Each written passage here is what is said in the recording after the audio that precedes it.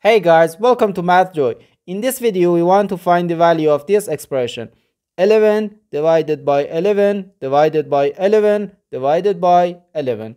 Are you ready to solve? Let's go ahead and get started. In this expression, we have three divisions.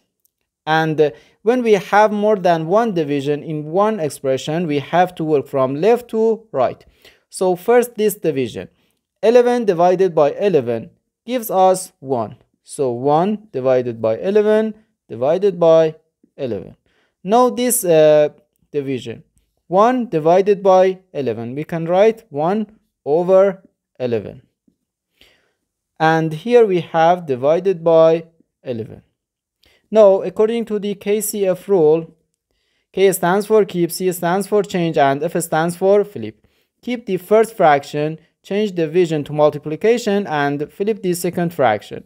So we can write 1 over 11, then times 1 over 11. And this is equal to 1 times 1 gives us 1, and 11 times 11 equals 121. So our final answer to this problem is just 1 over 121.